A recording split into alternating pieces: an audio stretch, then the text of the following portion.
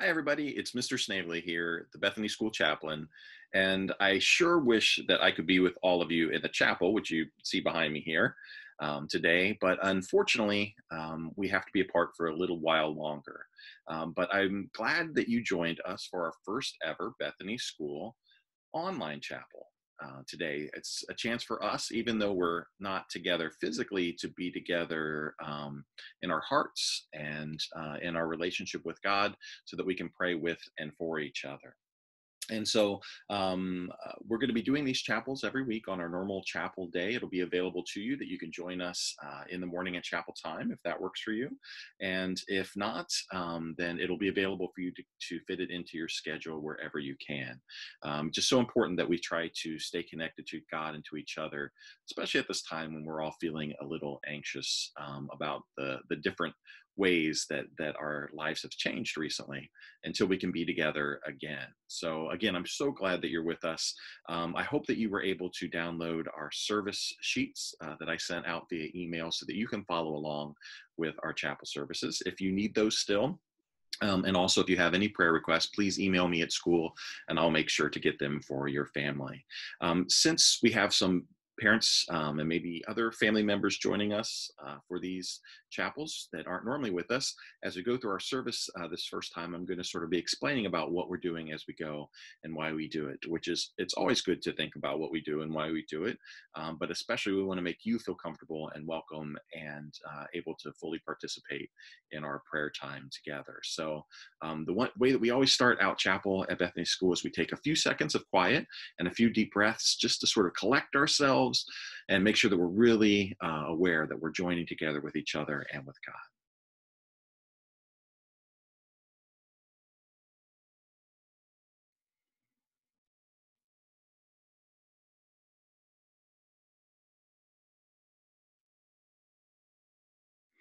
And then after that, I invite everyone to stand up for our first song. We're going to do one today that we start chapel with a lot at Bethany. It's called Today is the Day. And it's one that reminds us that every day is a gift from God and that God is with us throughout each and every day, no matter what comes. So I'll start the video for that in just a second. But we always start out by saying, today, this is the day that the Lord has made. And the response to that is, let us rejoice and be glad in it.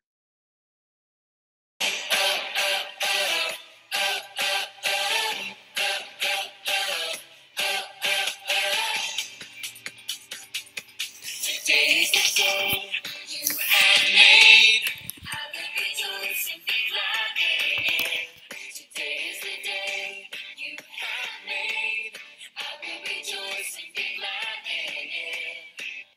And I won't worry about tomorrow.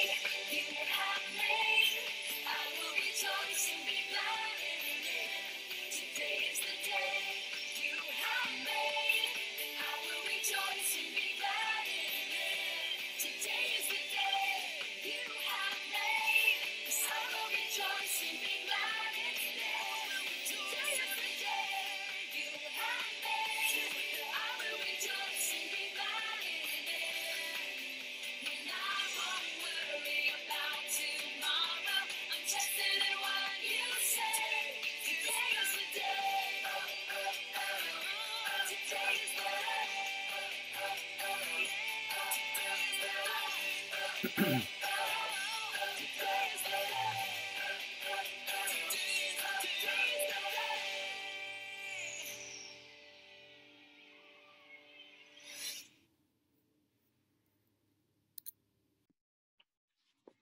job, everybody. I hope you enjoyed that song and remembered all of the motions.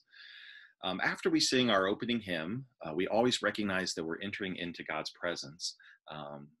I say, blessed be God, Father, Son, and Holy Spirit. And everyone responds, and blessed be God's kingdom now and forever. Amen. And then I always invite everyone to join me in saying the Bethany School prayer. Thank you, O God, for calling us to be a family. Teach us how much we need each other. Help us to love, to serve, to respect, and to forgive each other. And help us to know you are with us as we pray together, learn together, and play together. Each day, let us hear your word so that together we may grow in Christ, serving you faithfully and with joy. Amen. And then after the Bethany School prayer, I invite everybody to have a seat and we we read our first reading from Scripture. And our readings from Scripture usually come one reading from the Hebrew Scriptures or the Old Testament and one from the Christian Scriptures or the New Testament. And I mentioned in my first video that we follow something called the lectionary, which is designed to match up with the church calendar and help us sort of get a sense as we move throughout the year of who God is and what God is calling us to be in different seasons. And so our reading from today was the one that was read in a lot of churches. The readings for today were ones that were read in a lot of churches this past Sunday. And our first reading comes from the Hebrew Scriptures. It's from Psalm 130. From the depths of my soul, I have cried out to you, God. Please hear my voice. Let your ears hear me and listen to what it is that I have to say. If you were to count up everything anyone had ever done wrong, God, who would be left standing? But you are forgiving, and I am amazed by the forgiveness that you offer. I will wait for you patiently. My soul waits for you. As I take your word into my heart, I can feel the hope. My soul waits for you more anxiously than people who wait for a long, dark night to come to an end. People of God, people of Israel, wait with me for God, because I know that God has mercy. With God, there is plenty of mercy and goodness, and God will bring all of you back into relationship with him. The word of the Lord. And the response is, thanks be to God. Really love this psalm, and it seems perfect for a time when we are waiting for things to get back to more normal. I love this idea in it that people are waiting for a long, dark night to come to an end, but that we will wait with God because we know God loves us and has mercy. Beautiful. The Psalms are a collection of songs and poems from the Hebrew Scriptures where people are crying out to God and telling them how they really feel. And I think that this is a really nice psalm for this moment that we find ourselves in right now. So usually we would do another song after our Hebrew scripture.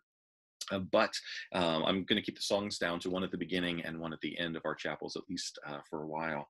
But that means it'll take us right into our gospel reading. The gospels are those first four books of the Christian scriptures that tell us about what Jesus did and said when he was with his disciples.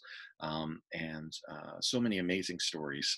This one that we're going to read today comes from the Gospel of John. It's the last gospel. If you start reading into the Christian scriptures and you come across Matthew, Mark, Luke, and John, John is the last one that we'll come across. It was also the last one to be written. And this is a really interesting story. Keep your ears out for the name of our school in this story. Lazarus lived with his sisters, Martha and Mary. They were all good friends of Jesus. They lived in a place called Bethany. Lazarus got very sick, and his sisters sent word to Jesus. When Jesus heard this, he said, I think the sickness will allow God's glory to show through, even if Lazarus dies. So Jesus stayed for a while where he was, rather than going to see Lazarus right away. A couple of days later, Lazarus said to his disciples, let's go to Judea. His disciples said, but the last time that we were there, they tried to hurt you. Why would you want to go back? Jesus replied, we've only got so much time on earth to do good. Lazarus is sleeping, and I want to go wake him up. The disciples said, well, if he's sleeping, there's really no reason to go. He'll be fine. Jesus said, "No, I mean that Lazarus has died. I'm glad that I wasn't there when he died, but now I've got something that I want to show you so that you can believe. Let's go."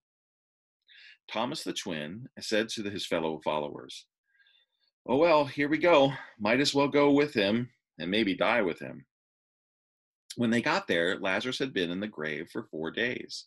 Many people had come to comfort his sisters, Martha and Mary. Martha heard Jesus and ran out to him while Mary stayed in the house. Martha said, "Jesus, if you had been here, my brother would not have died. I know even now that God will do whatever you ask of him." Jesus said, "Martha, you know that your brother will rise again." "Of course, I believe in the resurrection on the last day," Martha said. Jesus looked right at her and said, "Martha, I am the resurrection and the life. Whoever trusts in me will be alive, whether they live or die. Do you believe this?"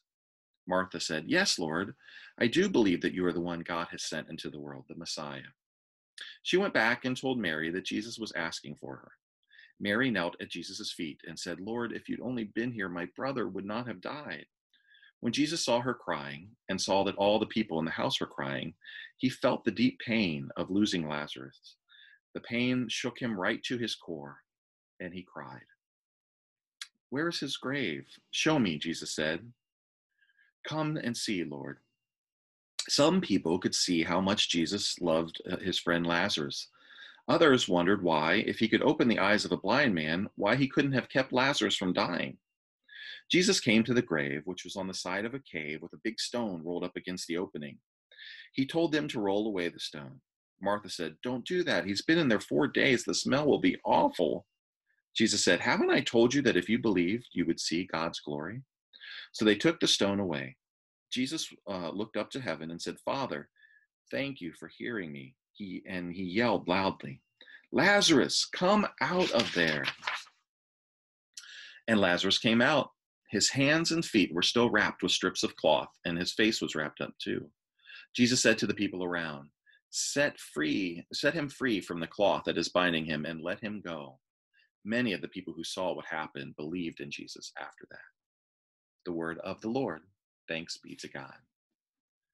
So after we have our gospel reading, I usually give a little reflection on it, either me or someone else from our community. We've had different people, guests come in, members of our faculty, and it's always just a good chance for us to think a little bit about what we've heard. And um, excuse me, the story of Jesus and Mary and Martha and Lazarus is an amazing one. And there's a couple things in it that I think might be worth thinking about as we are in this difficult time that we find ourselves in now, where we're not able to be together at school and we're worried about people who are sick.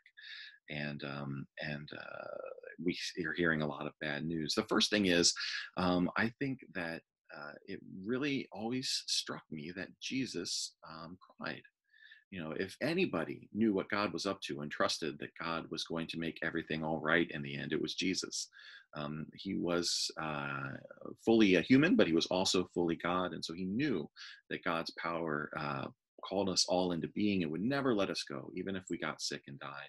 So he knew that. But he still could feel the sadness of the people around him, and it made him cry too. And I think that makes me feel better, because sometimes when I hear a lot of bad news, or I'm worried about people, or I'm worried about things going on, it makes me want to cry too. And it's okay to feel bad.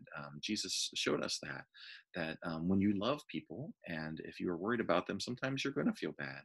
But the key is that that's not the end of the story. The end of the story is when Jesus uses his power to call Lazarus out of the tomb and back into new life. And as we get closer to Easter, we're going to be talking more about that next week, about this amazing love of God that calls us into being, and that can't be stopped even by sickness and death. And I think that that's something really important for us to remember too. Yeah, we hear bad news, and yeah, we're worried about people, but God's love is always with us, and God's love is so powerful that nothing can stop it. Not sickness, not death, not feeling separated, not loneliness. Nothing can separate us from the love of God. So those are a couple thoughts that I had as I was reading through this gospel reading today. So, after the gospel reading and after a little bit of reflection, we always do something called the confession. It's a time when we sort of take a look at ourselves and say, God, there's some things that we've done that we wish we hadn't done. And there's some things that we should have done that maybe we didn't do.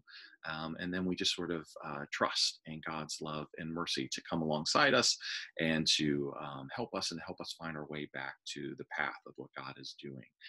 So we always say together, loving God, we do not always do what we should. We have hurt others, and in hurting others, we have hurt you. Help us to be sorry. Please forgive us. Help us to do better. Help us to trust that you always love us, even when we do wrong things. Help us to want to do things your way. Amen. And then I say, may the God who loves us, who knows us, and knows when we are sorry, forgive us all our sins. Help us to do better and give us joy and peace. Amen. And then at that point, I always say, the peace of the Lord be always with you. And everyone says back to me, and also with you. And then we exchange peace, which usually means grabbing hands. So we have sort of fixed our relationship with God by saying, hey, God, there's some stuff in our relationship. There's some stuff separating us. Please forgive us. And we know that God forgives us. And now we reach out to the people around us to say, hey, let's have peace between us too. So as we were approaching the spring break, we changed from handshaking to be safe to a simple bow with our hands together like that, borrowing from our Hindu friends who say namaste, which means God's presence in me recognizes God's presence in you. So let there be peace between us. So I hope that there is peace with you. We talk sometimes in chapel about the peace that passes understanding, which means that even though it seems like maybe we wouldn't have peace, God's love is so powerful that it can fill us with peace even when we are a little bit scared. So after we exchange the peace, then we have an opportunity to do birthday blessings. And so I thought that just to be sure that we got everybody, because our time was a little bit interrupted, we're going to go ahead and do birthday blessings for everybody who had a birthday in March. So that means Cameron, Mari, Brooklyn, Tori, Price, Gabe, Quentin, Journey, Josiah, Gabby, Jendea, Elizabeth, Rogue, Elisha, Josie, Jashani, Kylie, Stella, Skylar, Lauren, Caden, and Patrick. All of you guys, we're so glad for each one of you. You're such a blessing to us.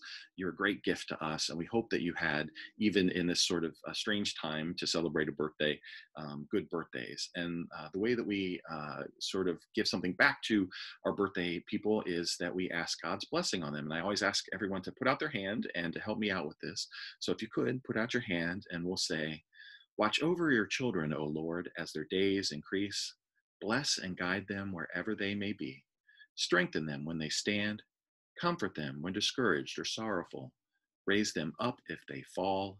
And in their hearts may your peace, which does pass understanding, abide all the days of their lives. Through Jesus Christ our Lord. Amen.